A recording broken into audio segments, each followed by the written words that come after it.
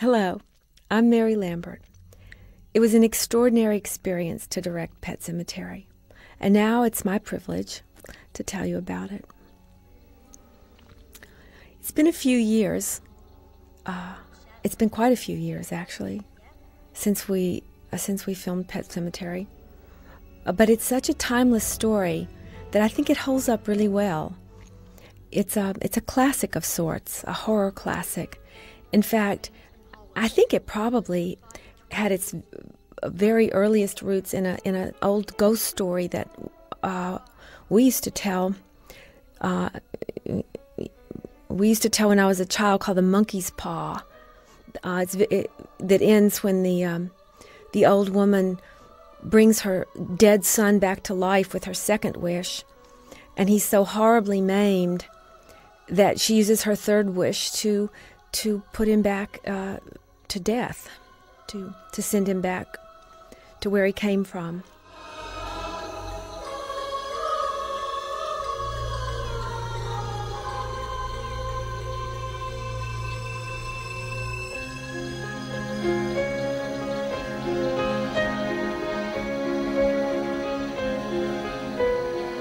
The success of the movie owes itself to the master who wrote it, of course, Stephen King. Stephen King is kind of a master of the keenly observed experience. If you like his work, if you read his work, like this: Biffer, Biffer, hell of a sniffer, until he died he made us richer. Now, I don't know if he made that up or not, but I bet he read it. I bet he read it somewhere and just remembered it. I bet he saw it. Or he saw something like it, and he made it better. And then he remembered that little tiny detail to put right here in the title sequence, because it was on the page. This whole title sequence was right on the page. In addition to the keenly observed details in Pet Sematary, it's also one of my favorite Stephen King books because I think it's one of his most successful forays into the interior life of a character.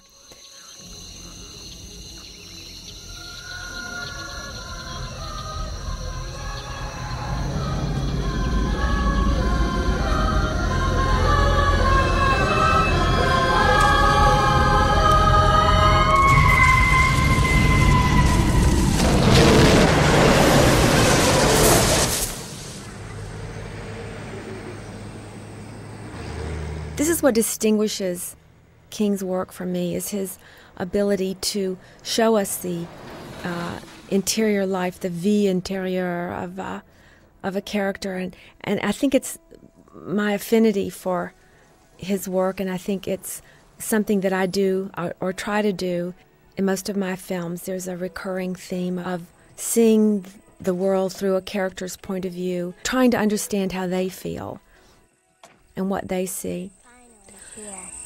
Yeah.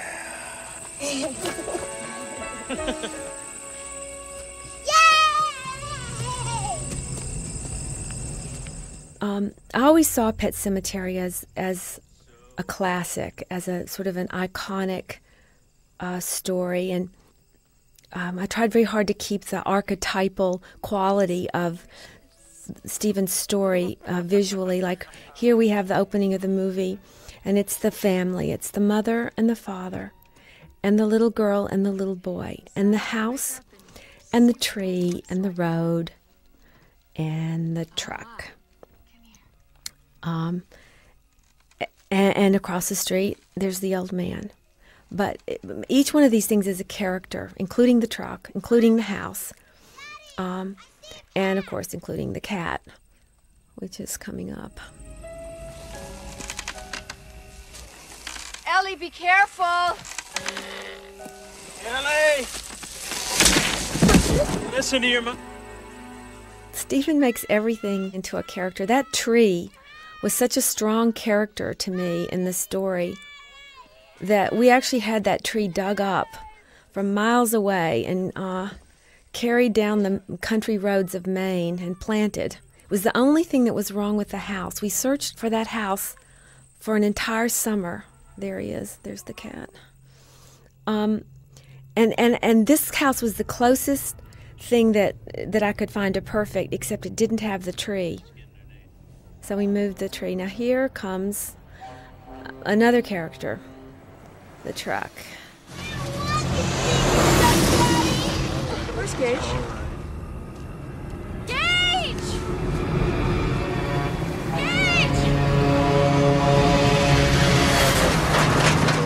I worked very hard to make the trucks characters in the movies. They're always there. They're always going down that road. In the book, and hopefully in the movie, one of the singular annoyances to Louis Creed, he's moved to the country for the peace and the quiet, and to get away from the stresses of life in the city and the fears that his wife and his family have in the city. But he can't get away from them. Who might you be, little miss? I'm Ellen Creed. Your dad's going to be the new doctor up the college, I hear. And I think you're going to be just as happy as a clam here, Ellen Creed. Our clam's really happy. Mr. Crandall, there's a path over there. Do you know where it goes? Oh. Yeah, that's a good story.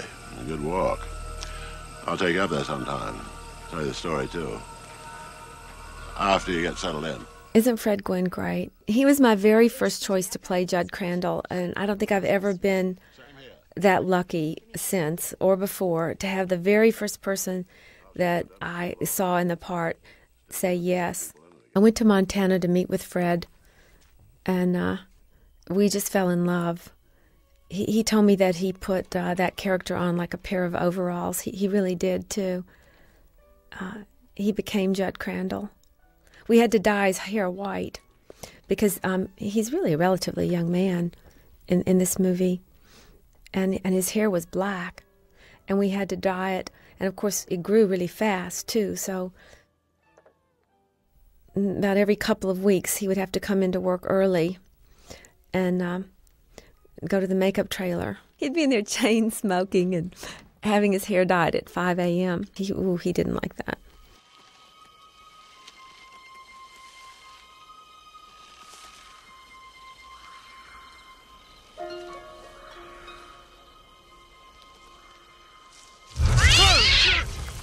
Did that scare you?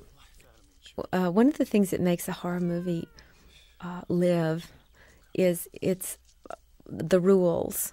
And it's one of the reasons one of the many reasons actually, that I like directing horror movies, is that you can make up all the rules you want. You can create a world that exists with its own set of rules. You can ignore physics.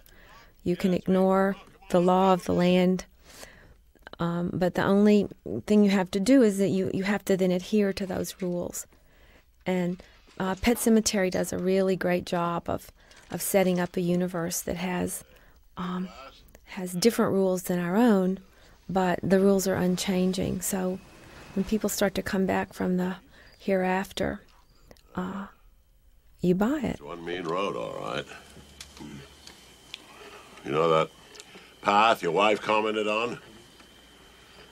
That road, and those Orinco trucks, the two main reasons is there. Well, where does it lead? Pet Cemetery. Ha. Pet Cemetery. There's that damn road. Uses up a lot of... The experience at the heart of Pet Sematary is one that everybody's had. And I've thought a lot about why this movie's touched so many people, young people as well as older people.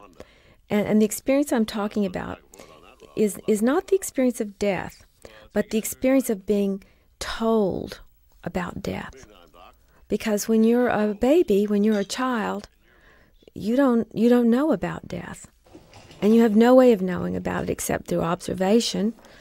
Most of us are lucky not to see people dying around us when we're small children. So someone has to tell us. Sometimes it's a mother or a father or a friend or a teacher or I don't know, different people. But it's a powerful, powerful experience. I know as a parent,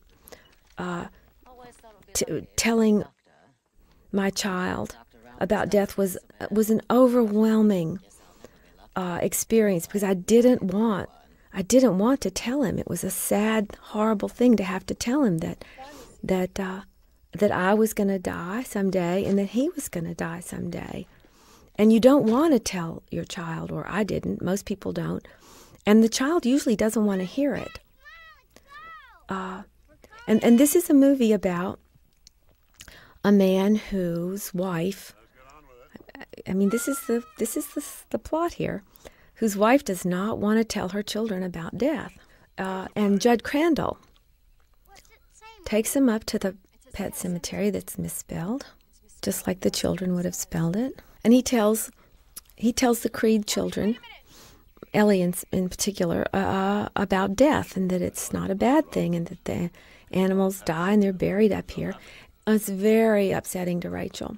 And she will go on, as the movie progresses, to forbid Lewis, really, to tell her children, his children, about the realities of death. And this is going to be the thing that sets the story in motion. This sets the madness in motion, because Lewis promises Ellie that nothing's going to happen to her cat. And when Ellie leaves the cat in his care and the cat dies, he's driven into a situation where he feels that he'll do anything, including try to bring the cat back to life. Daddy, look! This one's a goldfishy! That's right, Ellie. They wasn't all killed by the road. Especially the ones from back in my time as a child. They get older as you go towards the middle, harder to read. Missy Ellen, come over here just a minute. That's where I buried my dog Spot when he died of old age in 1924. Ellie, do you know what a graveyard really is? Well, I guess not. It's a place where the dead speak. I love that line, this is a place where the dead speak. Because it's not a bad thing that the dead should speak. This ain't a scary place, Ellie. It's a place of rest and speaking. Can you remember that? Yes, sir.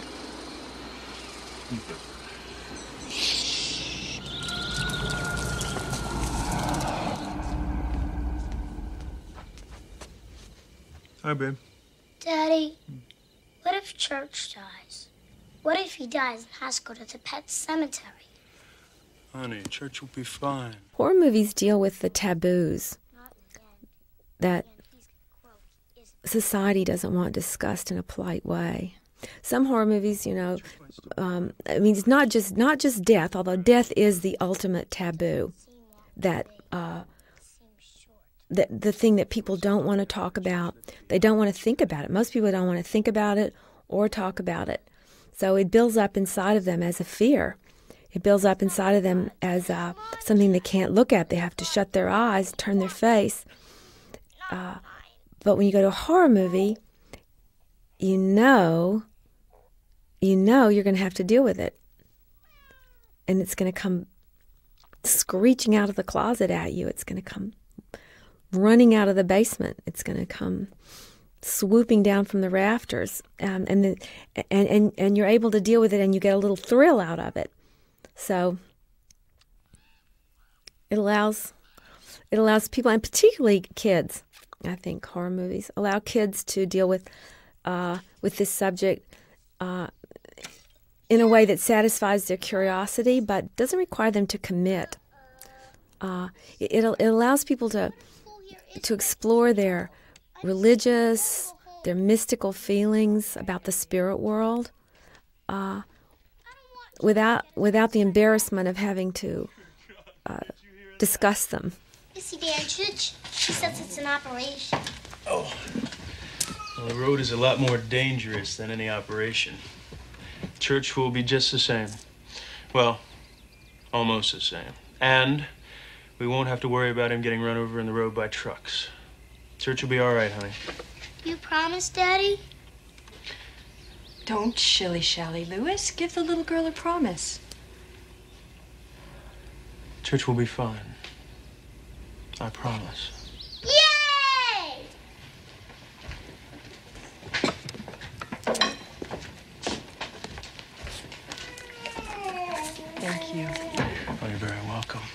I think that's why horror movies are more popular with younger people, because younger people are more bulletproof than older people.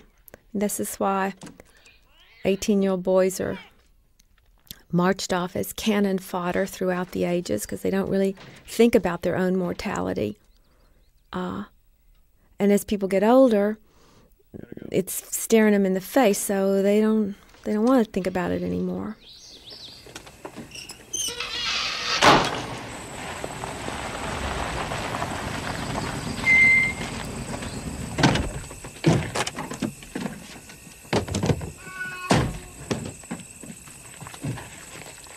Going to get his Nuts cut, yes. Thank you, Missy, for introducing that colorful phrase into my daughter's vocabulary. Don't mention it. How's that bellyache of yours? No better, no worse. You know I can take a look at that for you. It'll pass. They always do. We shot the movie in Maine, and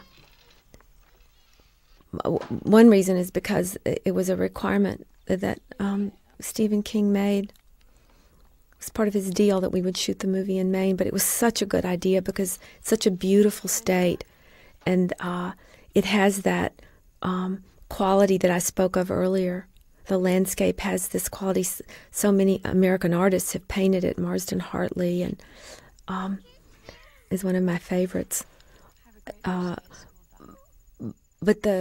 it has this iconographic quality, this archetypal resonance. Want to see what happened? He got hit by a truck.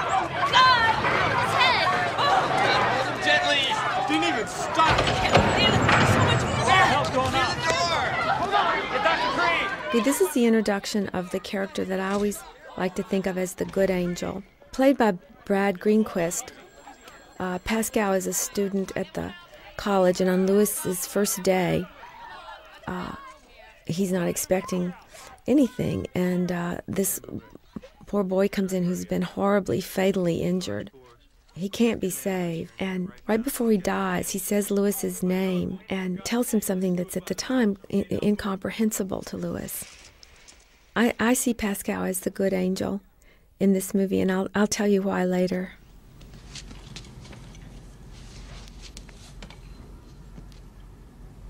I told Rachel not so much as a sprain today, my friend.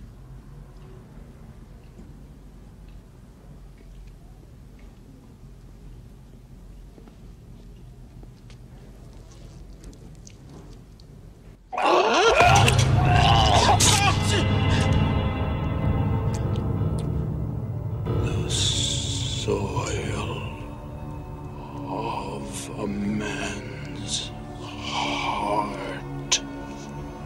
is stonier, Lewis. How did you know my name? I'll come. The soil of a man's heart is stonier, he says to Lewis. And then he dies. We had some fantastic prosthetic makeup on the set. I love the design for Pascal's head.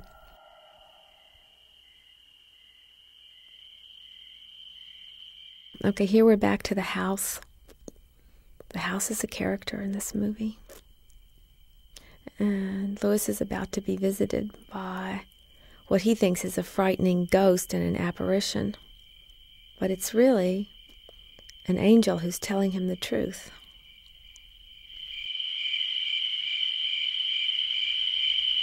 Come on, Doc. We've got places to go.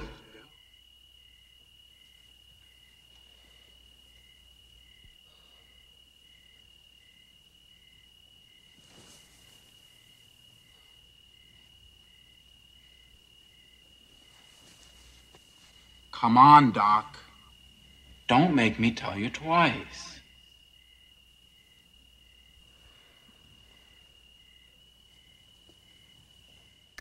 We had to shoot this scene twice because the first time it was felt that Dale Midkiff looked too sexy. He was sleeping shirtless. He did look pretty sexy. Hey, why are you here? I want to help you because, Louis, because you tried to help me. The production design on this movie is very, very interesting and very intricate. We used the yellow house as an exterior. And this is right now we're in the real basement of the yellow house. We used the front porch, but most of the interior of the house was built as a set in a big warehouse. Because the interior of those old houses in New England, the rooms are very small and the ceilings are really low. The path was one of the most difficult things to achieve. I'm not kidding. Because of the way it was described as shining in the moonlight. We experimented with so many different kinds of fog. We had dry ice fog, we had smoke fog, we had all kinds of fog, but none of them would stay put.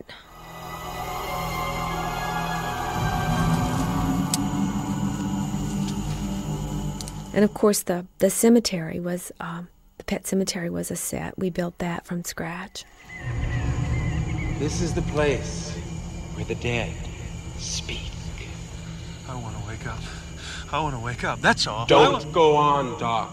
Now see, Pascal echoes Judd Crandall's words. But in fact, and we're led to believe, as is Louis, that Judd Crandall is the kindly old man who lives next door, who's the friend, who's the helper. But in fact, Judd is really the bad angel. Judd is the one that Louis shouldn't listen to. The barrier was not meant to be crossed. It's not my fault that you died. I think this is true, that angels come to us and spirits come to us, and sometimes they come in the form of people in our lives, and we need to. It's very tricky to recognize who the good angel is and who the bad angel is, and his appearances, of course, can be very deceptive. So Louis wakes up, and he just thinks he's had a bad dream.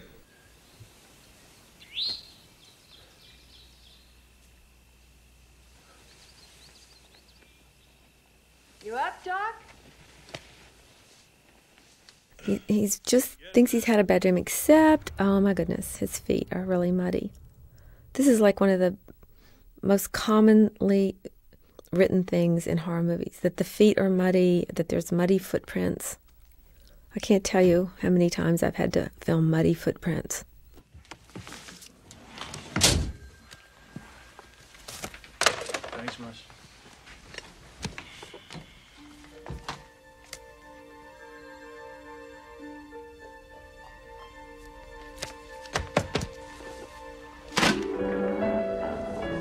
Here we are, the family again.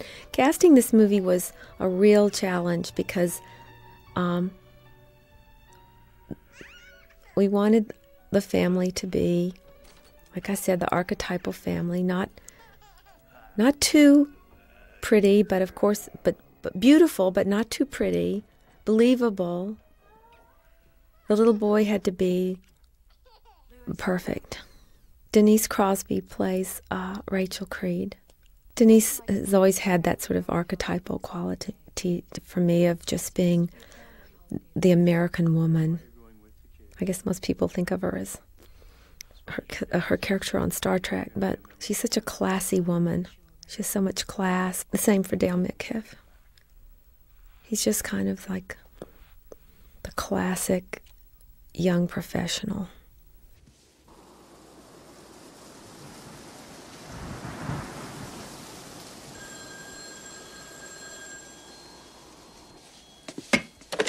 Hello.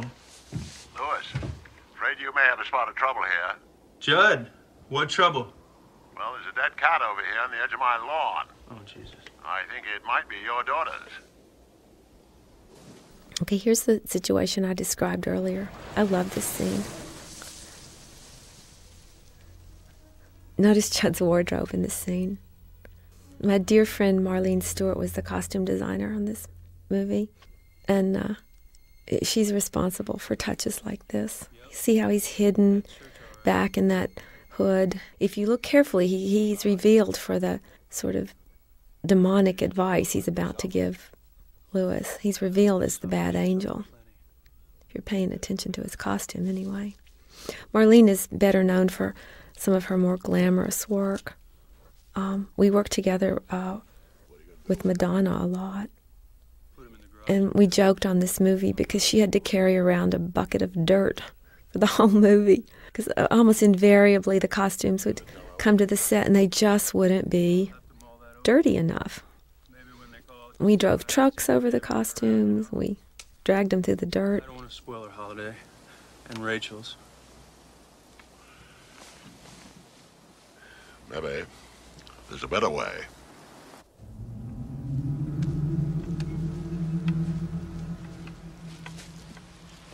So, do we plant them on the outside of the circle, or do we start a new one? The place we're going is on the other side of that. I've loved working with Fred Gwynne. Oh, we can't climb over He was such an amazing actor. He could do a take as many times as you wanted him to, and it would always be fresh. And he would always be right where he was supposed to be, in the light, on his mark. He loved working with the other actors, too. Don't look down. And don't stop. If you stop, you'll crash through for sure.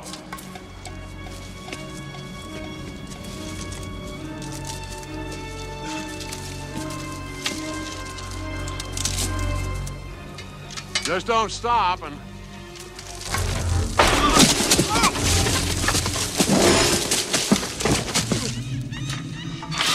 Of course, the deadwood that they're climbing is a huge script point, and it's a huge thing in the book. That's this big pile of dead wood that they have to climb over to get outside of the bounds of polite civilization. Once you climb over the deadwood, you've gone outside the little white picket fence. You've left the carefully painted little yellow house and the tree with the swing and everything that's safe. And you're in the woods now.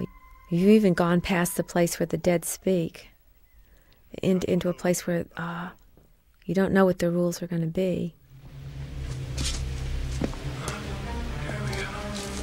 Won't be much longer now.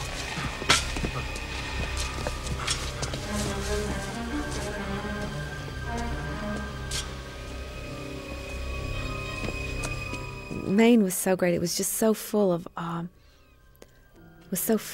things that all you had to do was point your camera at, and there they were. I created this route that they take to the Micmac burial ground. Of course, it's lots of different sites. I spent a long time. I dragged the crew all over Maine looking for these locations because I wanted the trek up there to be almost ridiculously difficult. Supernaturally difficult. So we went to an old quarry for the climbing of the rock, and then we went way up to the top of a mountain. As I said, the landscape of Maine plays a huge part in the movie. This is not a real burial ground. This was their burial ground. Whose burial ground? Micmac Indians. I brought you here to bury Ellen's cat. Why, for God's sake? This was designed by Michael Hannon, the production designer. It was based on Indian drawings. It was based on research into Native American symbols. And smoke. I'd help you, but you gotta do it yourself. Each buries his own. It was designed to be shot from a height. I wanted to shoot it from high up because I wanted to feel like the spirits were looking down on Louis Creed as he commits this sacrilege.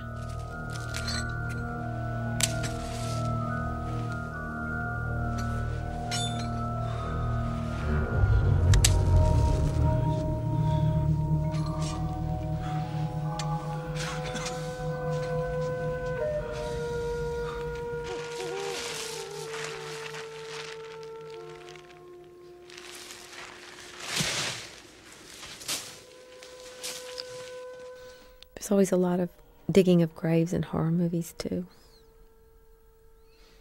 Okay, here we are. We're coming back to the safety of civilization. We're coming back to the safe little child's drawing of a house, and there's the picket fence. I love this shot. It's one of my favorite shots, through the screen door. And, of course, this is in the real house. Louis? Louis? Yeah. When you talk to him, not one word about what we done tonight. What did we do tonight, Judd? This is Judd. And he's going to tell Louis here that the soil of a man's heart is stonier. What we did, Louis, was a secret thing.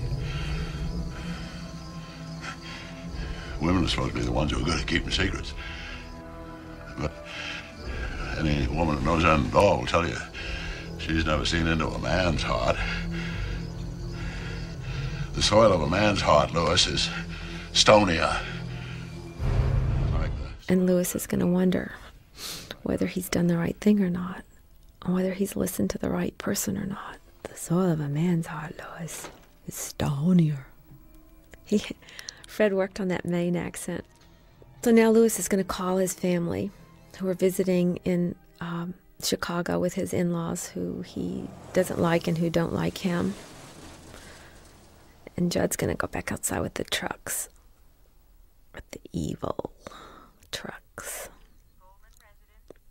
Hi, Dory. It's Louis. This is a very important setup for later in the movie when Gage comes back from the dead and calls Louis on the phone.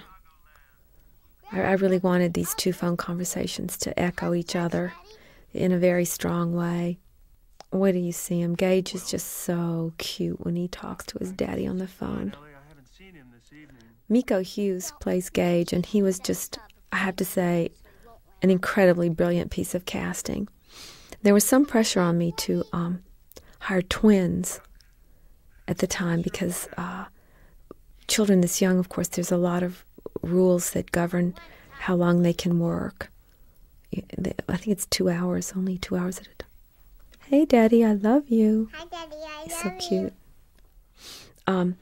But after I met Miko, I just knew he had to play the part. He was so amazing. He was so willing and eager. He really wanted to be a little actor. He was. I think in the movie he's supposed to be just barely 2, and in reality he was closer to 3. But you can see he's very verbal, and he was incredibly willing to learn to hit his mark and to wait till action.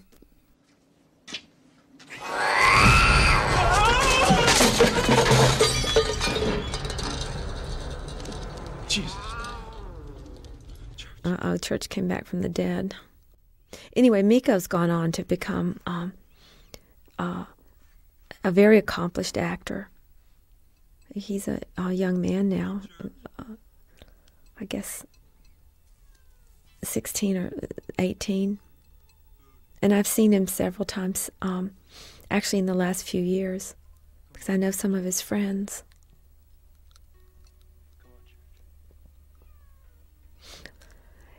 Okay, Church, one of the other characters in the movie. We had choosing the cat was a big deal, and I went for these. I think they're English Greys. It's a special kind of cat that has really thick fur. You can see how thick it is. They're beautiful cats.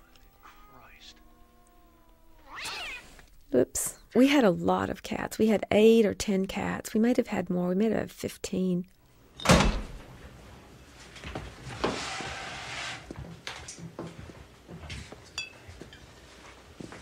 tried to tell myself that I buried him alive. I'm not a vet. It was dark. Sure it was dark. But his head swiveled on his neck like it was full of ball bearings. When you moved him, he pulled out the frost, Louis. Now, Judd ultimately is the one that brings Louis to his ruin. He's the one who takes Louis up to the pet cemetery teaches him how to bury the cat and bring it back to life. Judd, as you're about to find out, knows that when the creature comes back, it's not going to be the same. It was the ragman told me about the place. He was half Micmac himself. He knew how I felt about my dog, Spot.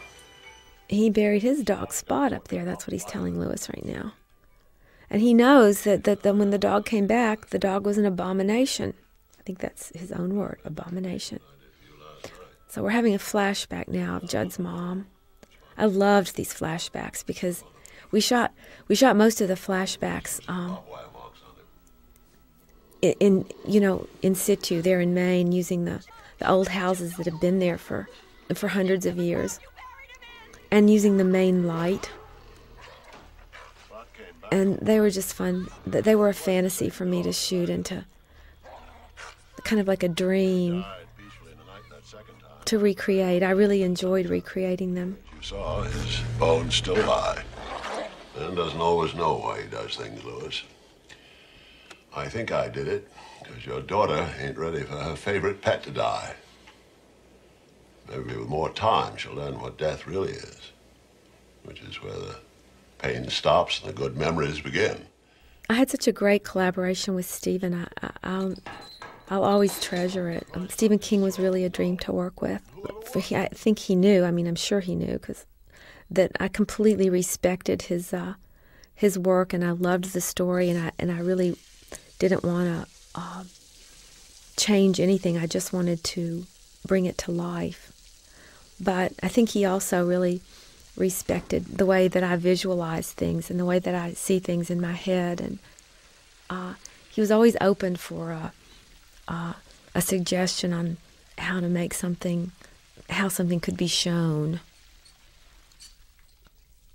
even if it required a little tweaking of the script. We didn't really change the script at all from what he had written, except to lose things that we didn't have time for, to readjust things that to fit the locations that we found, or in some cases to add a few, add some new scares.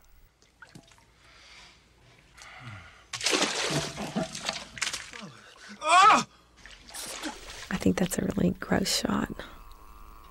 I'm not going to say why. I think it's obvious. This was a set, this bathroom. The sets were really well done.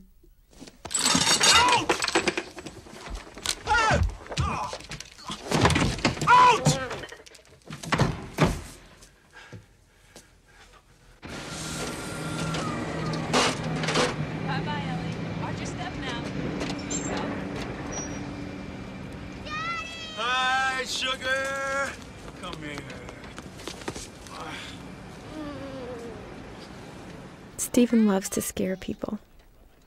He gets excited. Daddy, is church all right? He gets excited by any idea that he thinks will make the scare deeper or more profound. Lewis is lying to the daughter right now, and he's mad because his wife has forced him into this position. Ellie's a little bit psychic. She's psychic in the book. And I don't know that it comes across in the movie. It was really a hard thing to bring across. In the book, Lewis is irritated by his daughter. Even at times he hates her.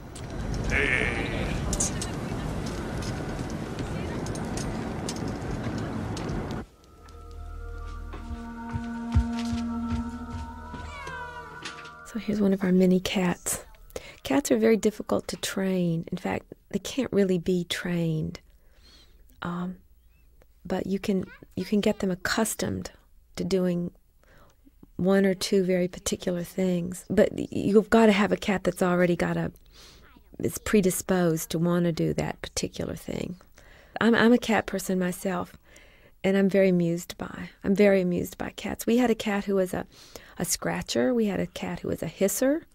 We had a cat whose specialty was jumping. We had a cat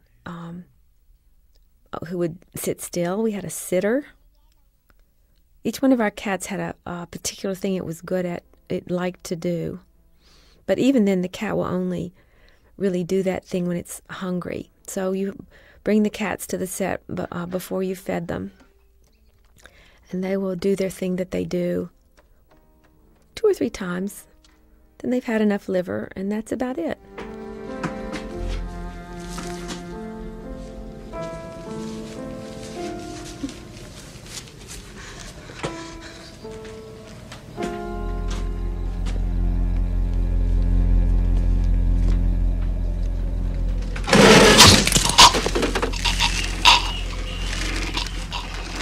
Missy hangs herself because she has cancer, and she's in pain.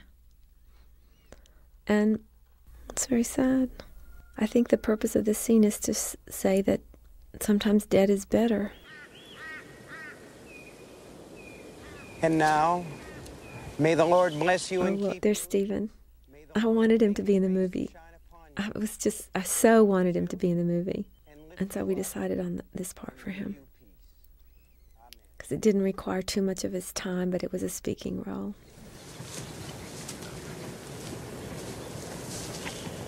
Rachel not feeling well? Well, just a touch of the flu. She's in bed. She's been throwing up ever since Mrs. Rogers called and said Mrs. That's Dandridge... enough, Ellen. Stop it. Poor Missy. I don't know why God takes someone like her.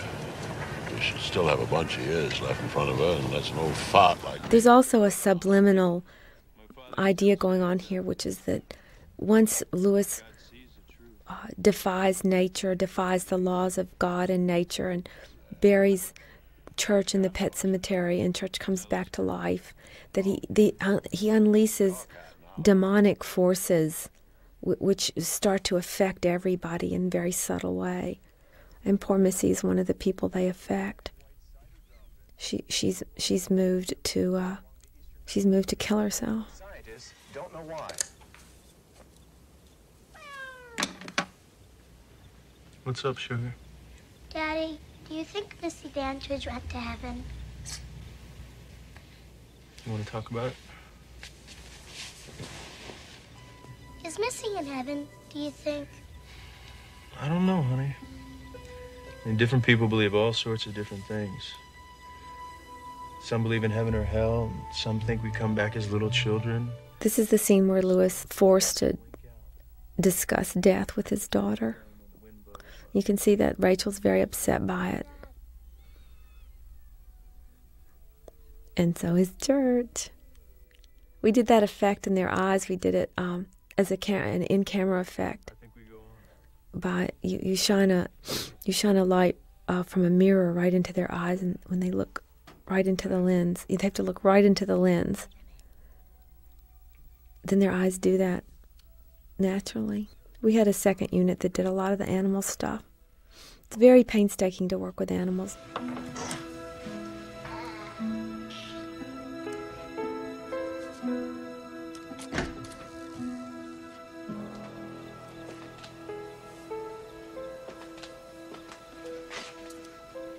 I heard you in Ellie tonight. I thought you might have. This is the scene where Rachel tells Lewis about why, finally confesses to her husband of many years, why she's so afraid of death. She tells us the story of Zelda, her sister, who had meningitis, and who she was forced to care for as a young girl. My sister, Zelda. I know, she died. Spinal meningitis. I wanted Zelda to be so creepy. And as we were casting little girls. This is one of the little girls that was, in our casting process. But we were also casting for the horribly suffering and maimed Zelda. And all the little girls that came in were so sweet. Even the ones that were thin. We were told that, the casting directive was for a little girl who was very thin. And the thinner they were, the sweeter kind of and more appealing they were. So finally I had the idea to cast a little boy. Because for a couple of reasons. First, I thought that a little boy would be more into the idea of looking ugly and coughing and spitting up and retching and And also, I just thought there would be something so off about the little boy playing a little girl that it would be scary, and it is. Oh my God, she's choking. Zelda's choking. And they'll come home and they'll say, I murdered her by choking. They'll say, you hated her, Rachel, and that was true. And they'll say, you wanted her to be dead, and that was true, too. This scene scares a lot of people more than anything in the movie. I just relied on my younger sister, who I used to torture and scare with scary stories when I was a little girl, and I just tried to think what would scare her the most. Not today, but when she was a little girl. Crying. But you know something? I think maybe. Denise is very good in this scene. It's very difficult to tell a long, long story like that on camera.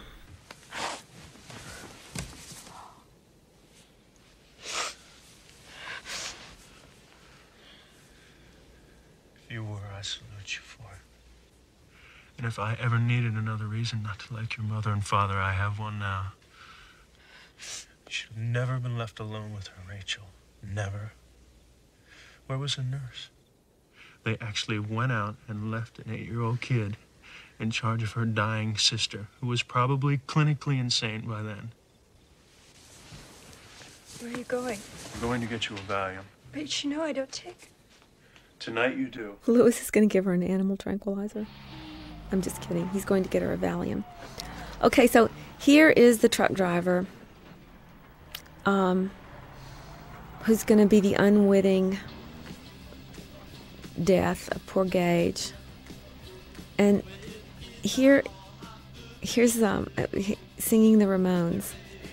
I think, really, if you want to know the truth, I think this is what sealed the deal for me with Stephen King. When because the reason I got the job was because I met with Stephen and with his producer, Richard Rubenstein. And Stephen and I just really saw eye to eye on the material, and Stephen liked me, and he indicated his preference for me, and that's why I got hired. But I think it was because I knew the Ramones quite well, partly because of my music video career, and partly just because they were in my circle of friends.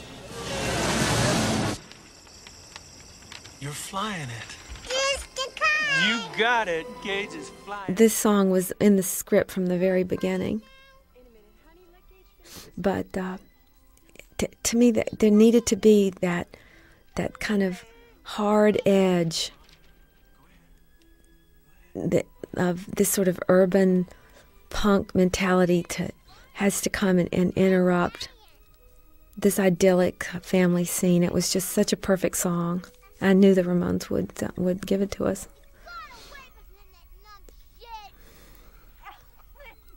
Again, the main landscape, isn't it just unbelievably stunning and beautiful? I mean, this field is right there next to the house, and the lake in the background.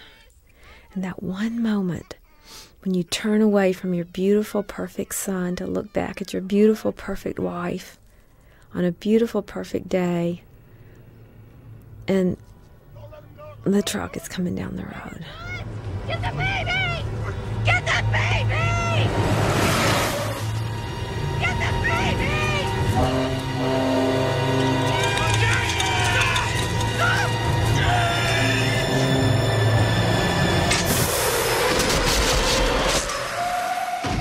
It's so horrifying to a parent to even imagine this moment.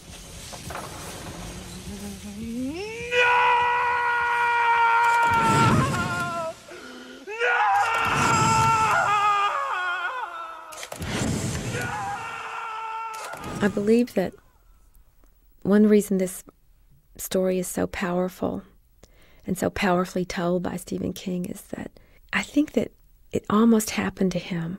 He has children, and one of his sons was running towards the road on a beautiful summer's day, and Stephen ran and he caught the son and stopped him and caught him up in his arms. And he told me that the whole story flashed into his head at that moment, like what would he have done if he had lost his son, if his son had been hit by that truck. What would he do? To what lengths would he go to bring his son back?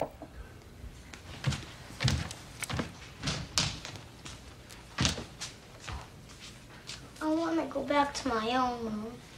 I can't sleep with Mommy. She keeps stealing the covers. Ellie, what you got there? What you got there? Let me see. Can I see?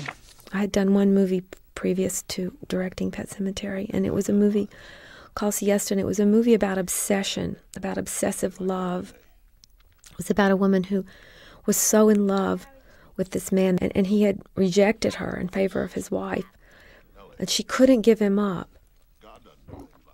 And when she dies, she still can't. She loves him so much. She can't admit the reality that he loves somebody else, and she can't even admit the reality of her own death. So the whole movie takes place in the moment that she's dying and refusing the reality of her own death because she's so obsessed for love of this man.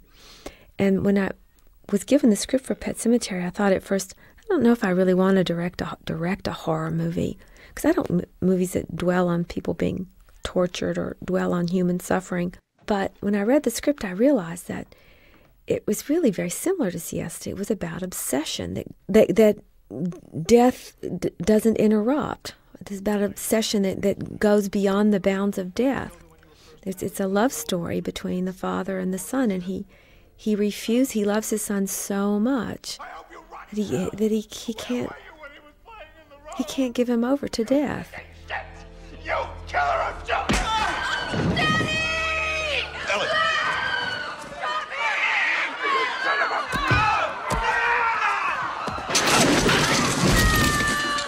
This little moment, that was a very important moment to me, that little moment where Louis sees his tiny hand, in the horror of the moment when this brawl starts at the funeral, and the father-in-law, who he detests, knocks the coffin over, and he sees that little hand dressed in that little funeral suit. The funeral scene was much discussed as a scene that might have too much reality for a movie like this, that maybe it was too sad and it should come out of the movie and we should get on with the scares. But I think that that's another reason this is such a powerful movie, because it respects the emotions of the people in the movie. It respects the sadness. Good night, Daddy.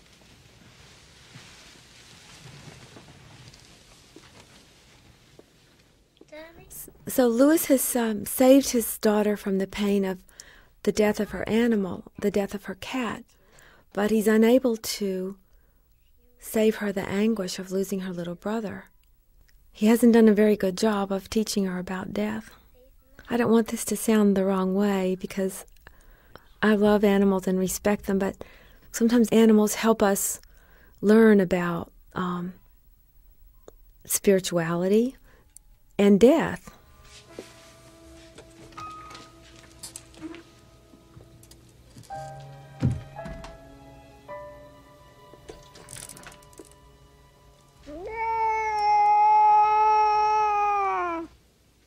In this case, church is part of the demon force that's been unleashed, and he doesn't like Louis.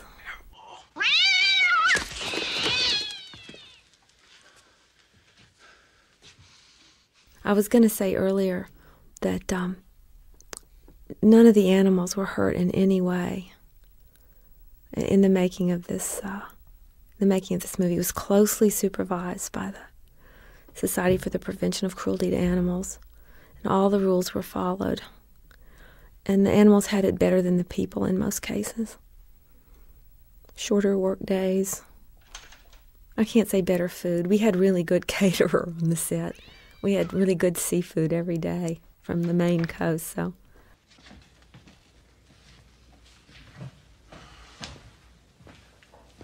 John, I buried my son today. I'm very tired. I wonder if we could just... You're thinking thoughts best not thought of, Lois. I'm thinking about going to bed. I'm responsible for more pain in your heart than you should have tonight. For all I know, I may even be responsible for the death of your son. What?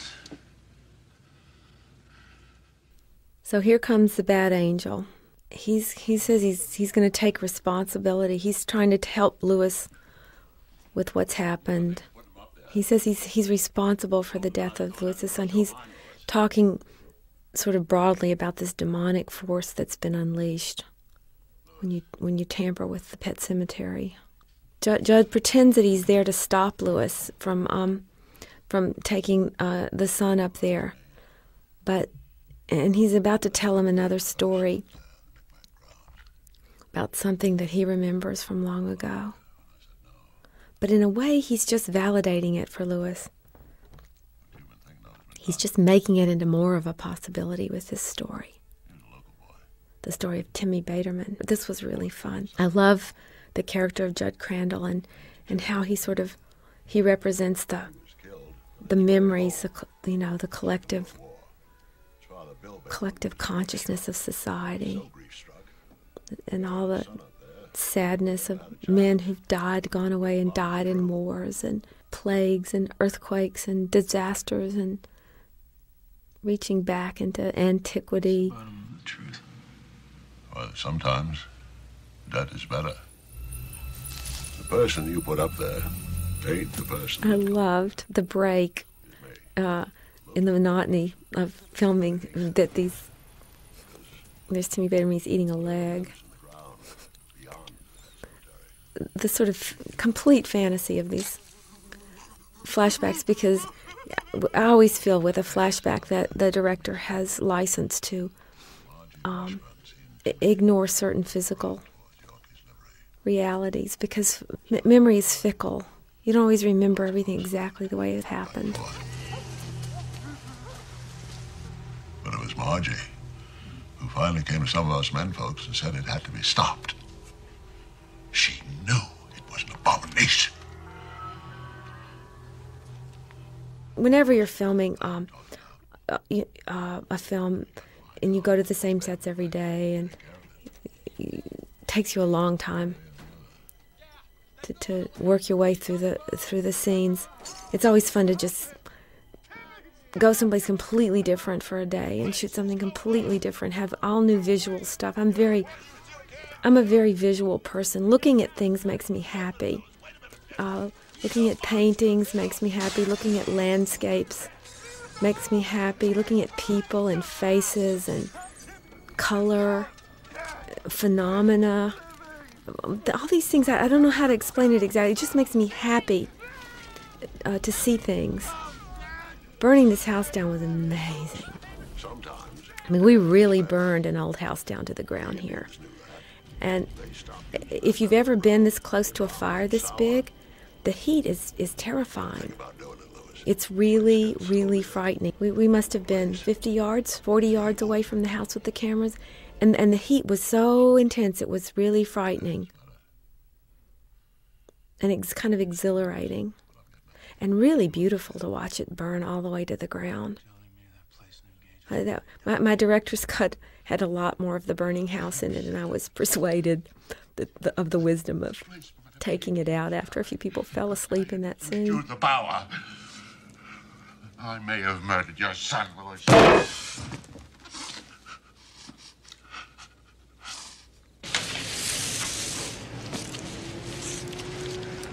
This could be the beginning of patching things up with your folks. Rachel goes back to see her parents, which is a mistake. It's one of those decisions that you look back in retrospect and you say, I should never have left my husband alone. He needed me then. Horror movies, more than anything else, are about those decisions that you make. If you hadn't run out of gas, if you hadn't forgotten to lock the door, if you'd only stayed where it was safe, if you'd only protected your son, If he'd only done something just a tiny bit differently, none of this bad stuff would have happened.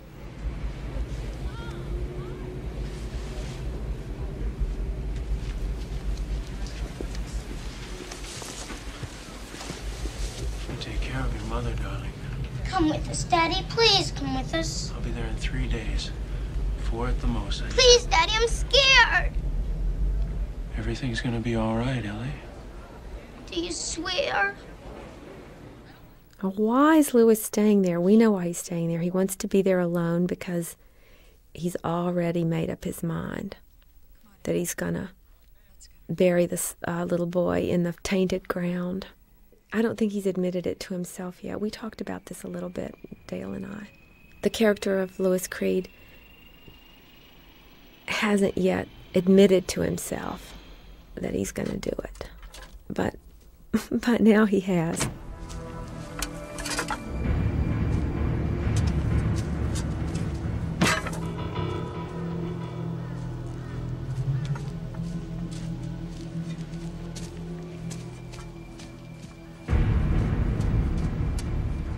Now, what would cause a man, a doctor, to commit an irrational act like this? What's he thinking right now? He's thinking, I'm just going to dig him up. I'm just going to dig him up and look at him. It's wrong. What happened to you is wrong. Remember, Doc, the barrier was not meant to be crossed. The ground is sour. His good angel comes one more time and tells him the barrier was not meant to be crossed. We went with crazy here. We went with a man who's If it doesn't work, completely lost his sanity if through it comes grief. back, and he's like Judd said Timmy Betterman was, I'll just put him back to sleep. And they don't have to know. Rachel and Ellie don't ever have to know. We put up this wall of dead people at Rachel's mother's house. I think it's really creepy to be in a house with pictures of people on the wall that are, most of them dead, and you don't know who they are. Honey, you just had a bad dream, that's all. You know that, don't you? It wasn't a dream. It was Pascal.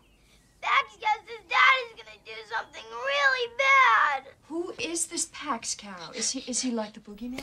So Ellie has a dream, a warning dream, that if only she could tell her father, perhaps she could stop him from something he's about to do that's really bad.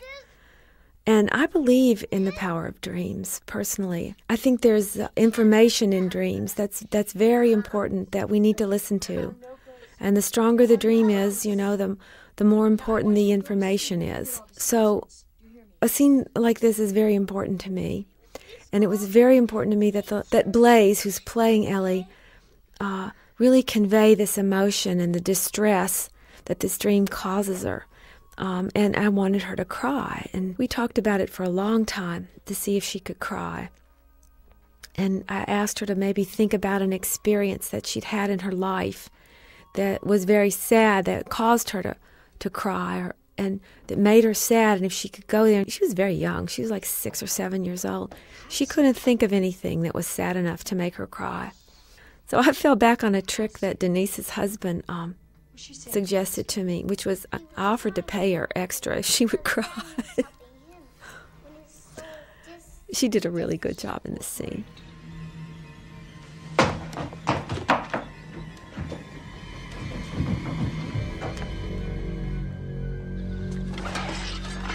We'll bust you out, son.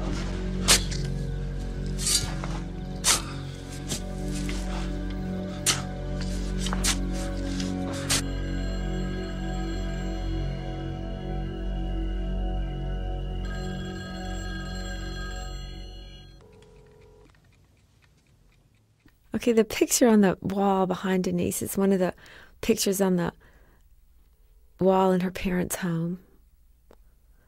This is a tradition in American painting early American painting where they painted children, and they painted them like little adults.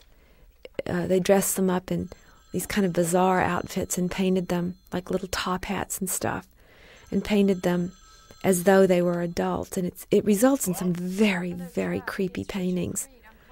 And I wanted this sense of a child being made into an unnatural being to be subliminally hinted at here in Rachel's childhood home. No.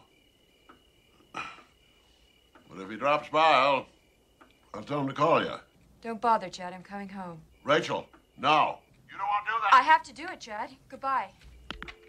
Rachel? Rachel?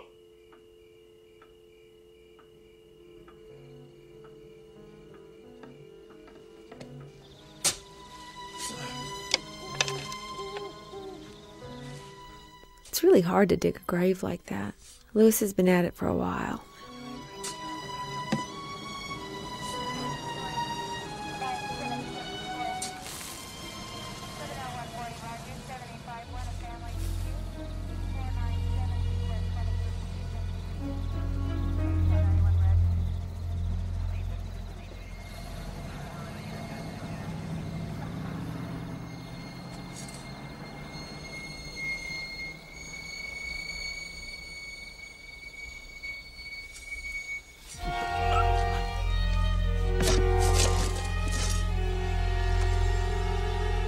The script was a little long. It was difficult to, it was difficult to cut anything out of it because everything seemed important and good. And one of the aspects to the film that I haven't mentioned yet is the editing. I had two really great editors who work as a team, Dan Hanley and Mike Hill. And they really did an incredible job of compressing the stuff that the film, which was a little overlong, without losing the moment and the feeling that it does take a long time to dig a grave. And the moments in the landscape that were really important to me. The quiet moments. Okay.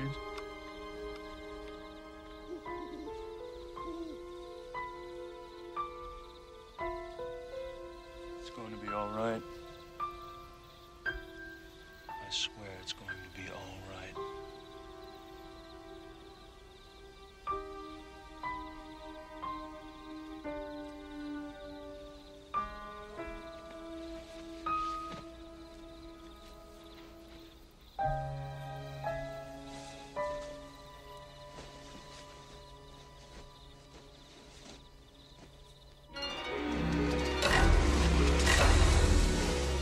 Here you can see the demonic influence at work. The pictures on the wall have all been moved around. The demonic force that has been unleashed is awakened Zelda.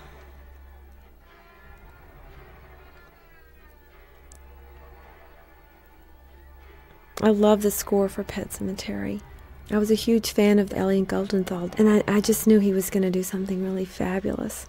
He called me once when he was composing the score. He was somewhere in Europe, and he had found this piano that he felt was just the most incredible piano he had ever heard in his life. And he said he wanted me to hear it. It was like 2 a.m. here when he called, and he puts the telephone receiver down in the room somewhere and just starts playing the piano. And I listened for a while, but it went on for a long time. Good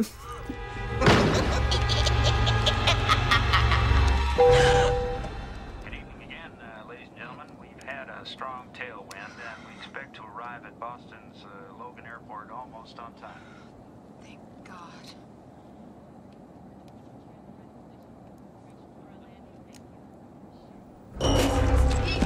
Sorry, excuse me.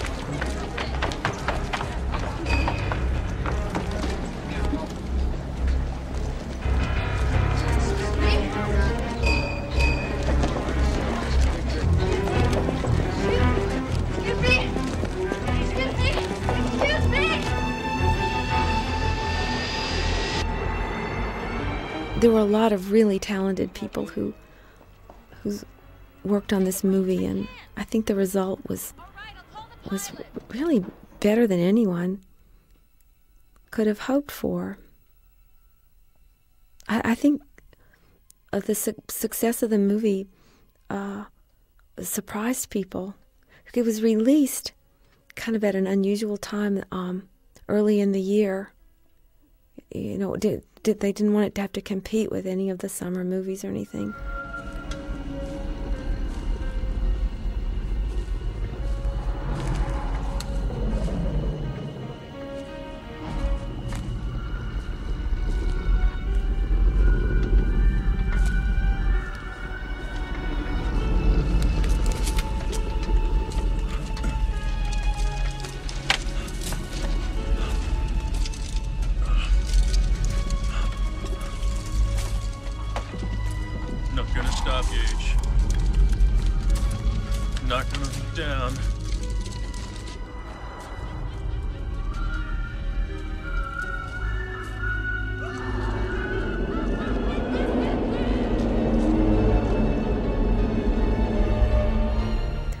The Deadwood was a hard thing because we had to build it, and it was really hard to compete with nature in Maine and build something out of nature.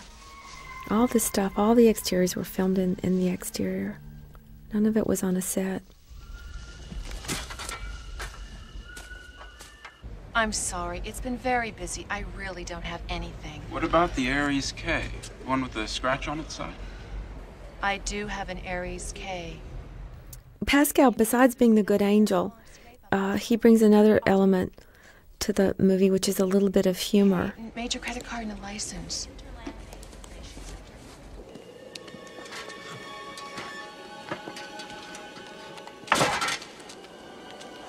I think it's important for people to be able to laugh in a horror movie. You've got to be able to let go of the tension. This next effect that's coming up, I always intended this to be scary, but at the same time a little bit comical, ridiculous, kind of.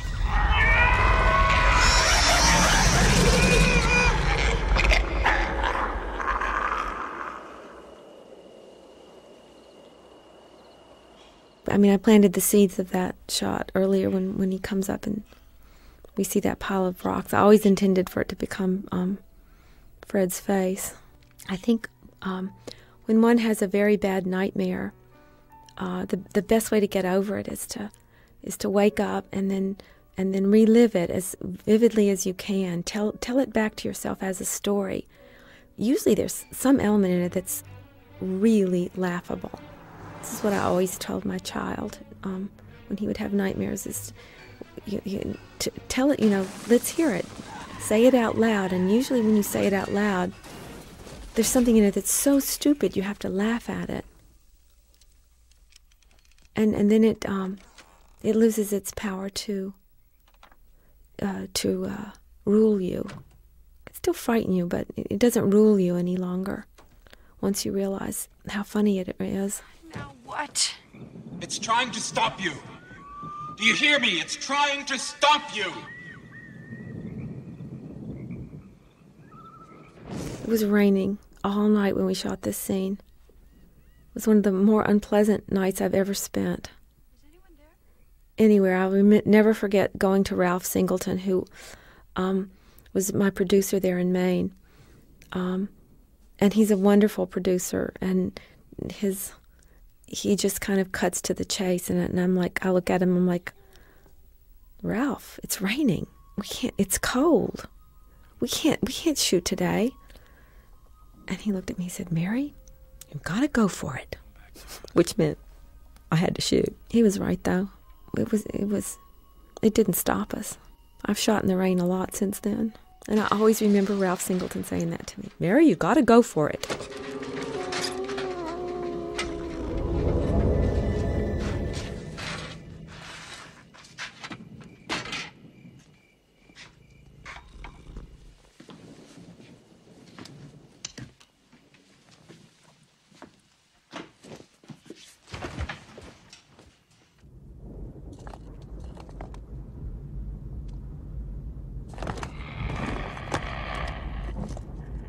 This is a little bit of an homage to the hand coming out of the ground. I think it's in the end of Carrie. That's Miko's real little hand in there.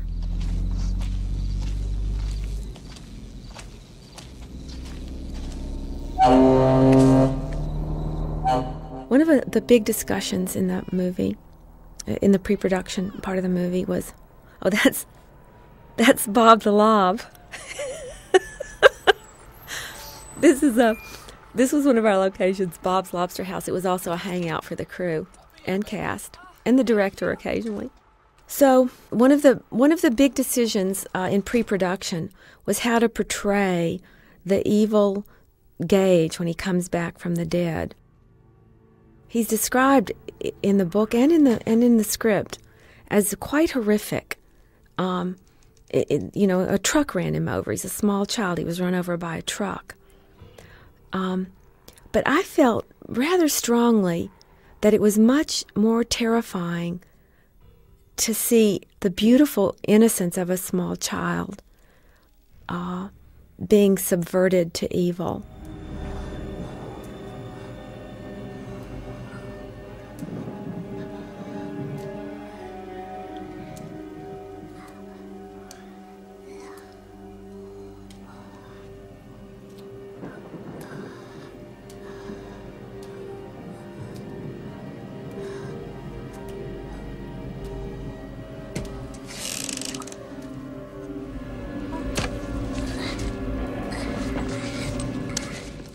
I love this scene. This is one of my favorite scenes.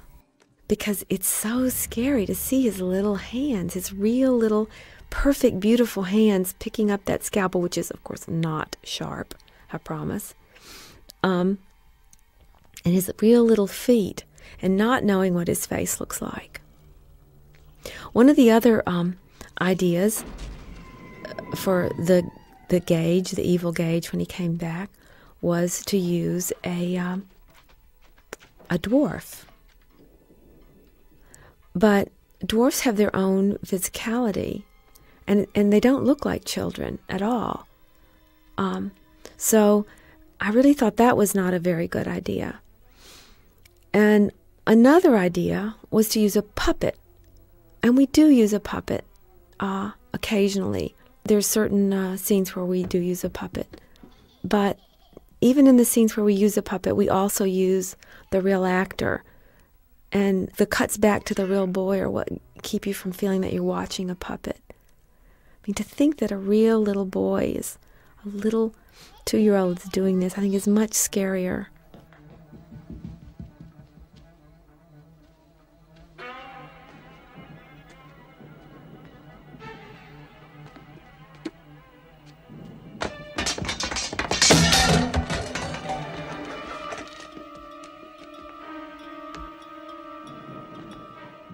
There was also a lengthy discussion about whether, when we used the little boy, if we were going to put a prosthetic on his face. But I felt that the hours that it would take to apply that, we tried it a couple of times. It was really horrible for the little boy to have to sit. It was much more horrible for him to have to sit in the makeup chair for 2 hours than it was to have to do anything else.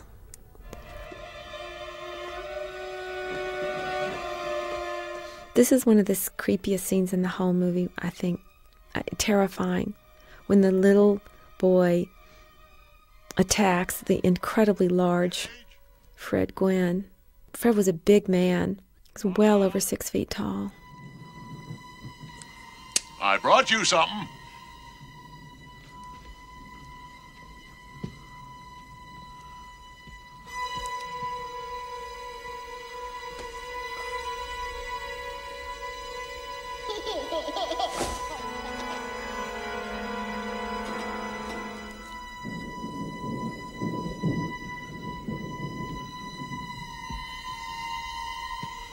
This is a set. Don't look under the bed. For some reason, I don't know why, but this particular scene is just scares the poop out of people. Where did you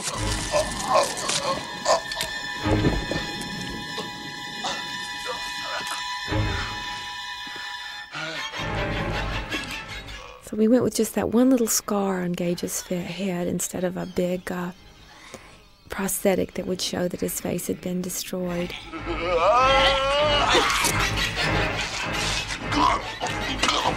And here's Fred. I mean, Fred makes the scene work.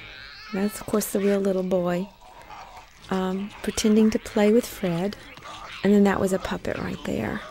I did my very best to keep blood out of any scene that the little boy was actually in, that Miko was actually in, because that wasn't a good thing for him to obsess about or to think about.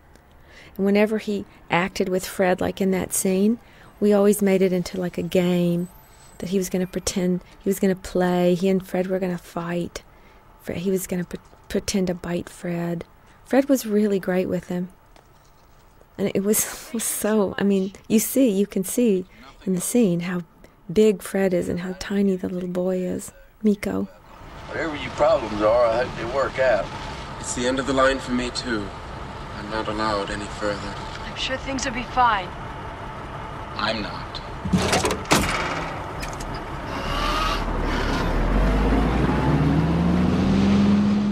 So the same truck that killed her son is bringing her back.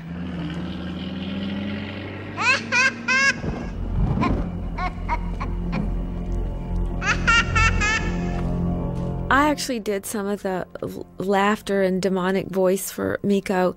I did a lot of it as a temp score when we were doing the temp mix, but I think some of them survived into the final movie. And there was some other person in the ADR group that did some of the voices. And then later, Miko came back and did ADR for me. He was a little older then. He was several months older, and that's that period of time for a child. That their verbal skills grow so quickly. I'm telling you, Miko was amazing in this. It wasn't just offhanded photography of a child. He was really acting for the camera. He understood what he was doing.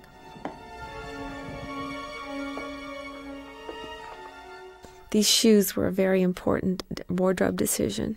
I just think they're perfect. I don't know why I think these shoes are so perfect. And they're going to end. One of them's going to end up on the stairway. They just kind of personified Rachel for me. And Marlene Stewart, the costume designer, just has a way of choosing each thing perfectly. There's nothing that she doesn't think about. It wasn't just like find a pair of black shoes. It was just the absolute right pair of low-heeled shoes, but not too low.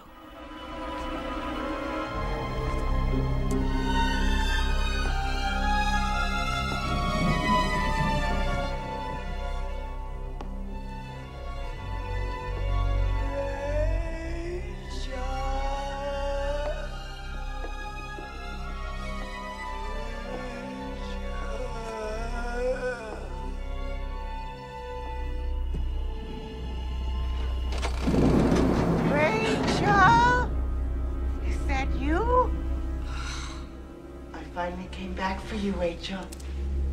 I'm going to twist your back like mine so you'll never get out of bed again. Never get out of bed again. Never get out of bed again! Zelda and Gage are kind of the same person at this point. They're the same demonic force. They're the same evil spirit.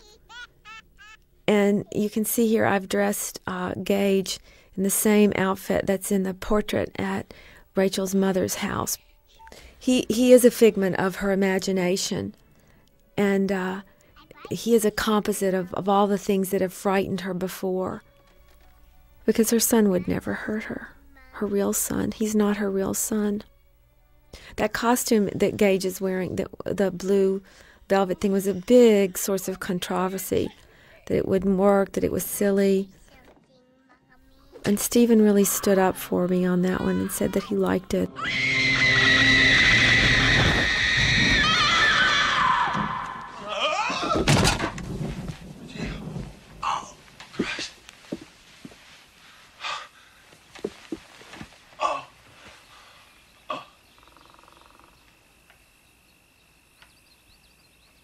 Gage.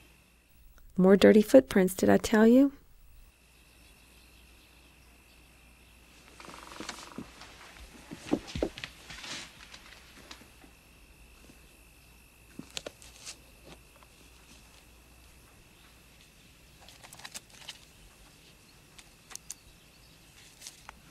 Oh my God. That laugh right there, that is Miko. Gage?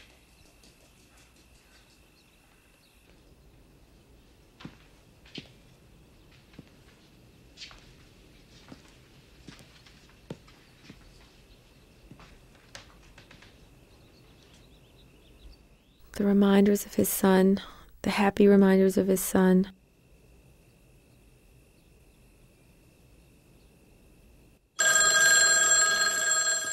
Hello? Hello, Louis. It's Erwin. So this is the phone call that we set up earlier in the movie. His family is in Chicago and he's here. And he's estranged himself from his family and now he's lying to his father-in-law. Rachel's fine. Yes, she got back. No problem. Louis knows what's happened because he instigated it. He knows the boy has come back, and he knows it's going to be a problem. Ellie had a dream that her mother was dead. Erwin, I can't talk to you right now.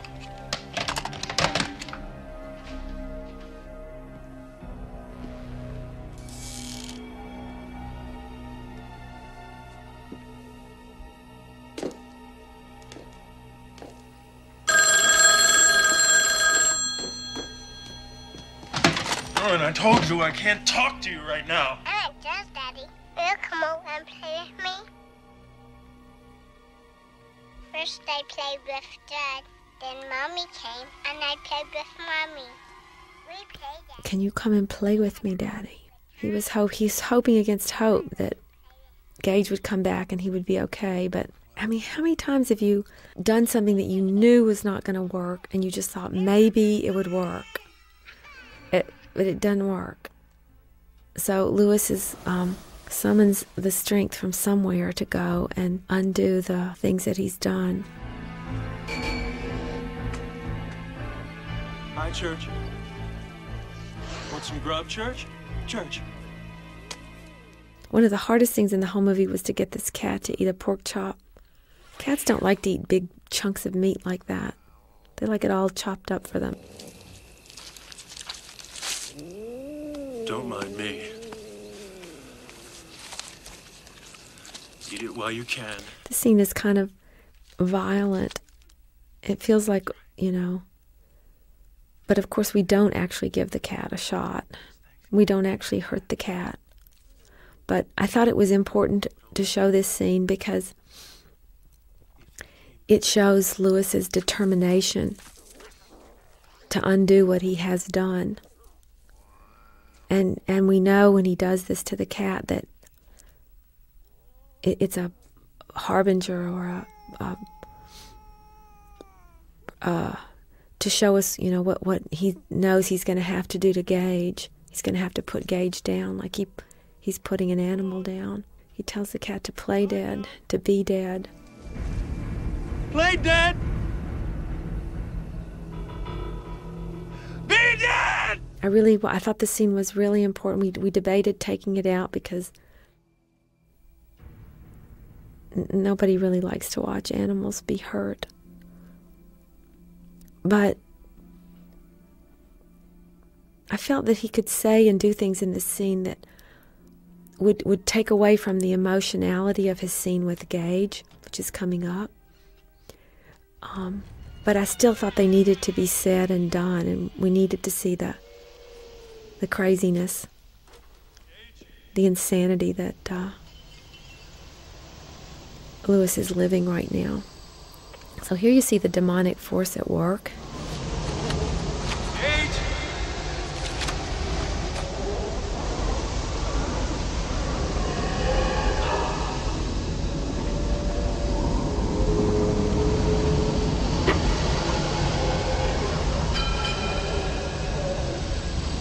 What have you done?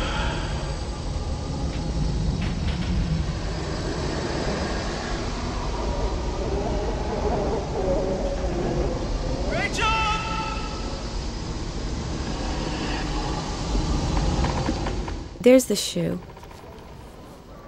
It was really important what that shoe looked like, because it's the thing, it's the icon of his wife. It's the marker of humanity that sort of almost brings him back to reality. But at this point, Louis is just so hopelessly confused. He's done so many things that are just the act of an insane person, that there's no boundaries between what is sane and what's insane.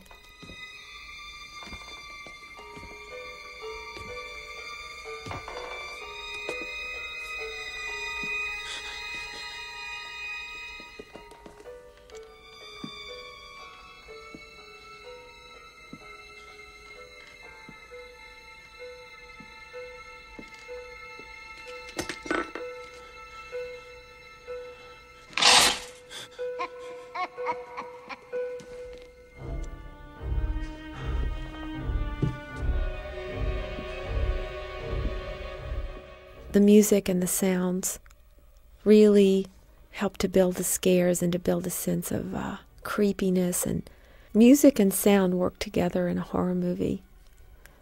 Sometimes you use the absence of sound to accent the sound that's coming up.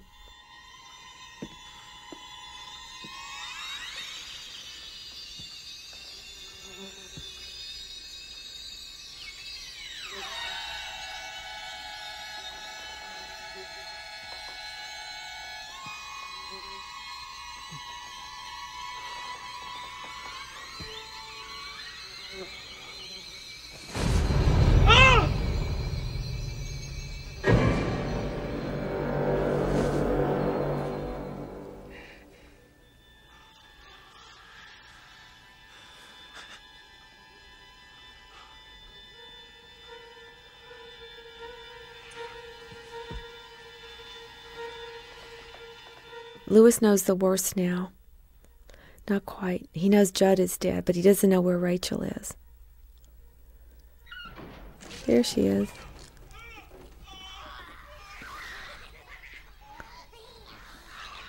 He looks a little like Chucky there. That was a puppet, but this isn't a puppet. Some of it's a puppet, some of it's not a puppet. It's pretty hard to stage a fight between a 2-year-old and a 30-year-old man. A big, handsome, strong man. How are you going to believe that the kid could actually hurt him, could actually win a fight?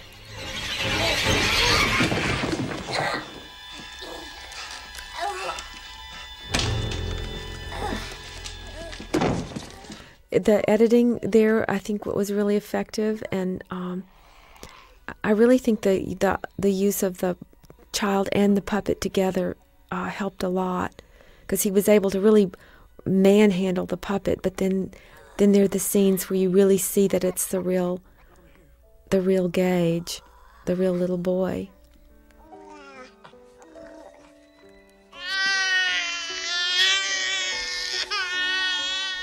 I didn't want him to be yelling at the little boy here, so that's why we let him. He yelled at the cat, but here it's the saddest thing he ever did, to do what he thinks is now best for his child. I mean, this is just brilliant. Miko was just great.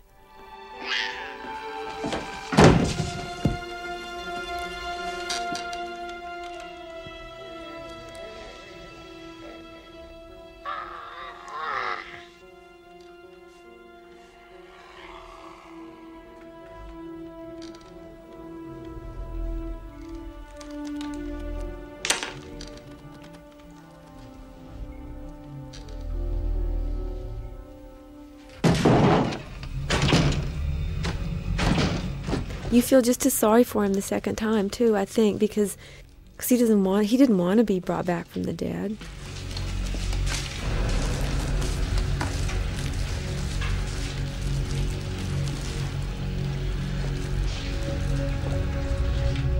So somehow Louis has come to his senses now, and he knows that the only way to get rid of this is just to burn the house down, think for a minute maybe he's come to his senses. And in fact, in the first version of the script, he has come to his senses, and it's very, very sad.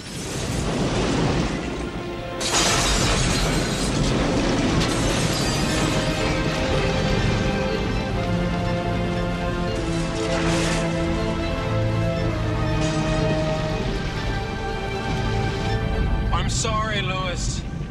I'm so sorry. No, he's gonna make it worse. He's gonna bury his wife in the pet cemetery.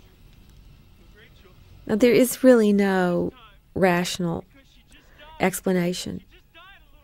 There's no rational explanation for why he's doing it. He says to Pascal, because she just died. She just died a few minutes ago. It'll work with her. I waited too long with Gage.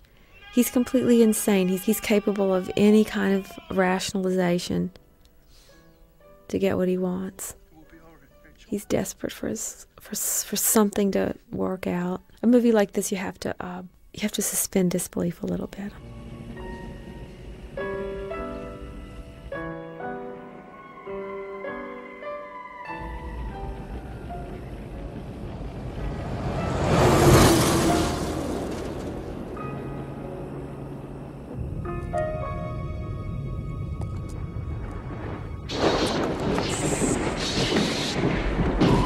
The original ending was more just sort of sad and quiet and an emotional sort of acceptance by Louis of the fact that he was crazy. But after the first edit and some screenings, we decided that the movie needed a punchier ending.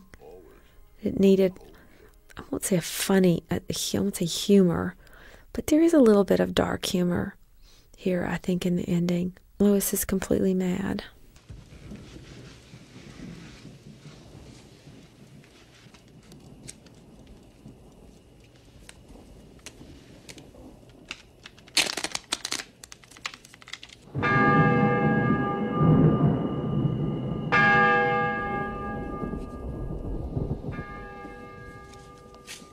And he's just waiting for Rachel to come back to him. He knows she's going to come back. He's completely convinced of that. And she does. Ruined her manicure digging out of the grave, though. Lost a shoe.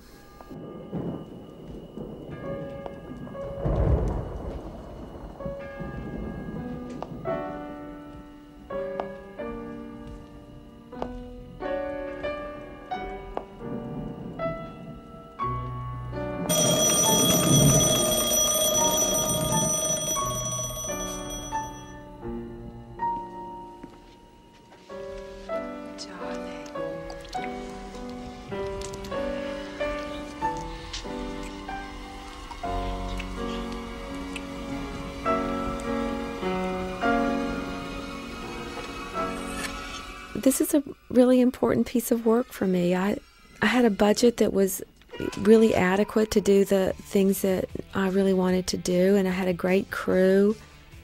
I had a great cast. And looking back at it, I mean, I guess I might do a few things differently now, but it probably wouldn't be as good. The experience of the collaboration with Stephen King was just an amazing thing for me in my life, because we really sort of trusted each other, and he was just incredibly supportive of what I brought to the project, and I just loved his story. It was a great story. In order to have a good movie, you've got to have a good story, and it helps if it's a great story. And I think, just as I said before, this is just such a classic story about something at the heart of it that everybody, that happens to everybody, and not just death. That's easy. Any horror movie can be about death, but this is about finding out about death, the moment where you learn about death. And I just think it's a brilliant premise, and it's brought to life with a brilliant set of characters that Stephen created. And what you're hearing right now, if you're watching the movie, is I Don't Want to Be Buried in the Pet Cemetery, that was written by my dear, dear, dear friend Dee Dee Ramone, who died a couple of years ago. who I miss very much. And I think it says it all. I don't want to be buried in the pet cemetery. I don't want to live this life again. It's a funny song, but it's also really sad.